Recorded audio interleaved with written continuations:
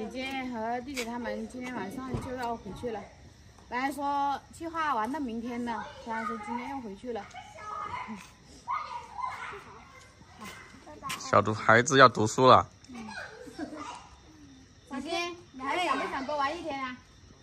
你跟妈妈说玩到明天好不好？下一次再来，你说下一次再来。你说2周末来的哈，谁等你过2周末啦？不能忽悠我哈。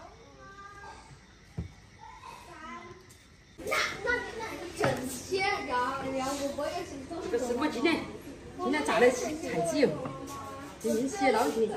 想载我了。那我们现在没有别的选择。我不要，你拿弄大瓶，你看，你们老姐自己来了还打包，是我们自己种的那个。还拜拜。哦，拜。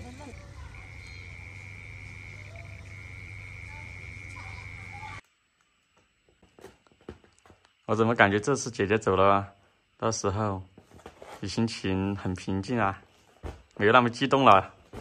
要不然怎么样啊？以前还要。滚！没事啊，反正现在姐姐那么近，弟弟他们也在这边，想耍随时都可以耍。而且我相信我们很快就可以见面了。再等1、2个月嘎。对呀、很快就可以见面了。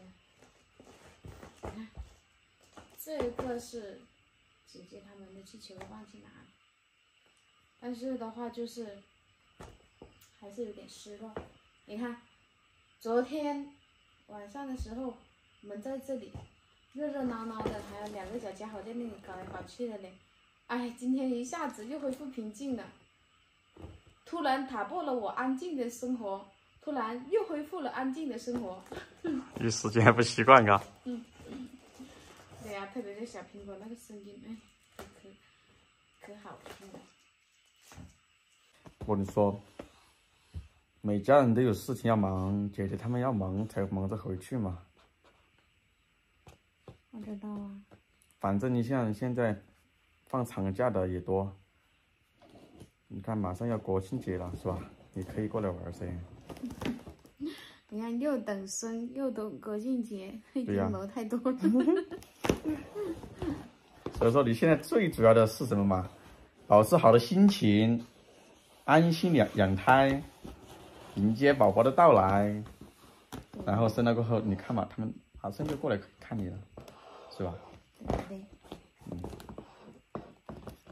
人家说的，这是分别是为了下次更好的相聚。虽然说这句话很土，但是它合适用在每一次离别的场景。是吧？不要玩了，快去洗澡休息。我也要去忙我的事情了。